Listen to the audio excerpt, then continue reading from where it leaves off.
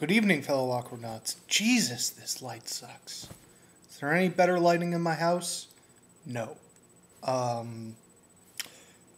It's Wednesday.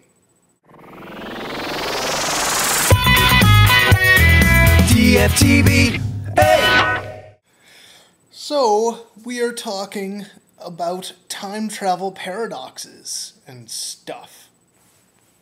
I know the interesting thing about this particular paradox that we are talking about, what's this paradox fucking called again? Ontological paradox. I mean, the interesting thing about this for me is that even though this object reoccurs continually over and over again, the assumption that it was never created is a bit of a misnomer. I mean, it's not entirely true. Just because it keeps on moving its way through history does not mean that at some point it was not created. And that would mean, theoretically, of course, that there is kind of a singular time point from which it starts and moves here and then goes back in time and kind of comes back around itself. Like this. Anyway, going on to time travel forwards. Interestingly enough, I know this isn't ontological paradox, and as a result, it's not strictly what we're talking about this week. But time travel forwards can be achieved. What you need to do is get really, really, really close to the speed of light. Like, as close as possible. And what happens is that time travel, or the speed of time for you is slowed down in comparison to the people that are observing you. So,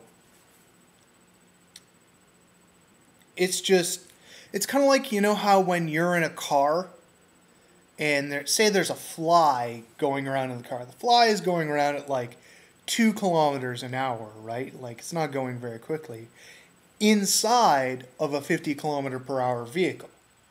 So really it's going 52 kilometers per hour forward, but it's only actually going 2 kilometers per hour.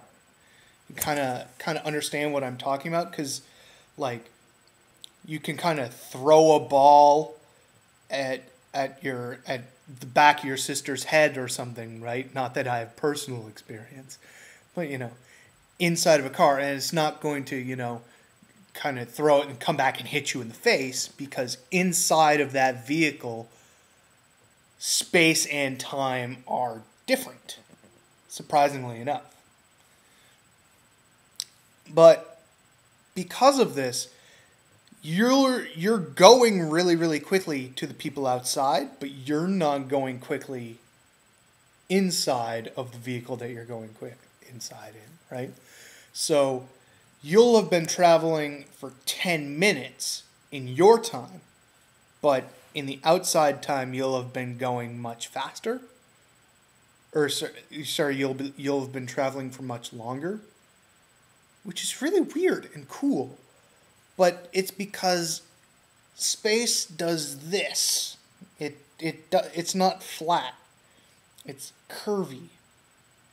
And so is time. It's all curvy and wibbly-wobbly and stuff. Anyway, I'm going to stop talking and stop getting too brain nerdy. To the rest of you awkward nuts, I'll see you on Wednesday. Kat, I will see you tomorrow, will I not? Hopefully. I hope I do. I've missed your face. DFTBA.